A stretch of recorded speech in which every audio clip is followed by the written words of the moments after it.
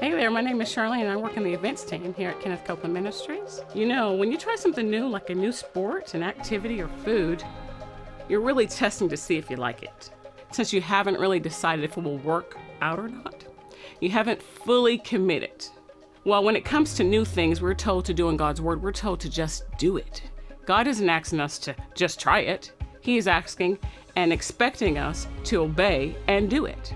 Our good friend Keith Moore explains it like this. The Lord never told you to do your best or to try. Try to or try not to.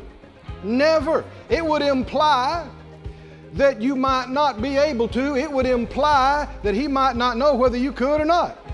When the Lord tells you to do something, He knows the end from the beginning. When He says, do this, before He said it, you couldn't do it. But the moment He said it, there's power in that word to enable you to do it. When He told Peter, come, this is not just a pep talk word. This is not just an encouragement, a A-OK. There's power in that word to get him out of that boat and on the water. Whatever God tells you to do in His Word, just do it. He will always give you the power to carry it out.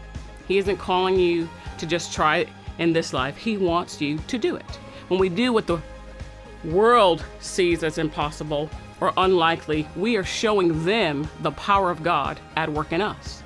So when God asks you to do something, when you see it as impossible, look at the command in His Word. Don't try it, just do it.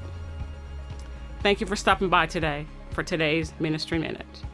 Until next time, be bold and obeying God no matter what He asks you to do. And remember, Jesus is Lord.